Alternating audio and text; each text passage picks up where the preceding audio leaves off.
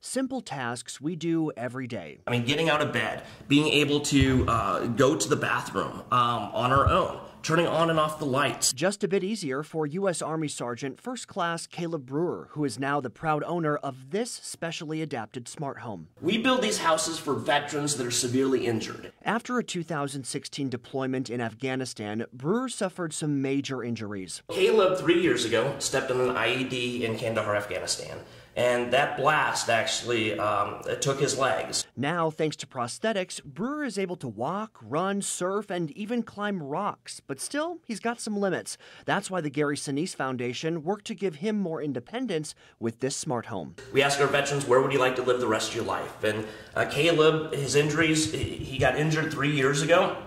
But he chose he wanted to live here. His family is here. The home includes special appliances, countertops, and an adaptive shower that Brewer and his whole family can take advantage of. He has 2 little daughters, and I'm sure he's going to be chasing them around this house. A gift to help this veteran find a new normal. Mark Charter, KGUN 9 on your side.